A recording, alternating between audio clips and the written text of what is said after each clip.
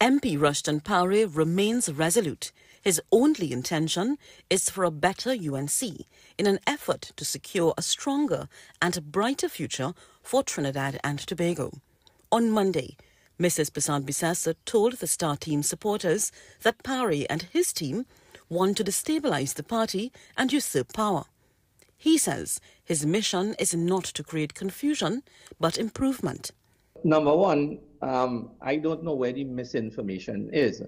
Mrs. Persad-Bissessar and her position is not up for the elections. That's the first thing.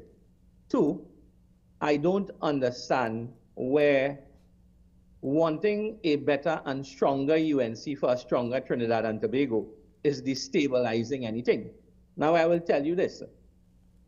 My business and the team that I lead is not in the business of fear-mongering. The Mearu MP tells TV6, contrary to what has been said, he intends to succeed. Well, Mrs. Persad-Bissessar has done her best, and I will never discount that she has done her best on 2 occasions. And the team that she has presented has failed twice. So that may be something that she's concerned with. But what I can tell you, I have no intention of failing.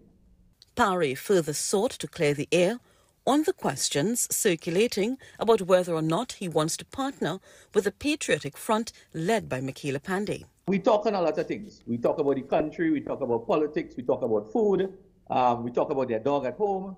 But her as a political leader of her party, I respect her. I respect the agenda that she's on. We have not had any conversations concerning any partnering or any type of cohesiveness. But I made a statement the other day that should the United Patriots take the leadership of the national executive, the Slate, the team will be open to conversations with anybody.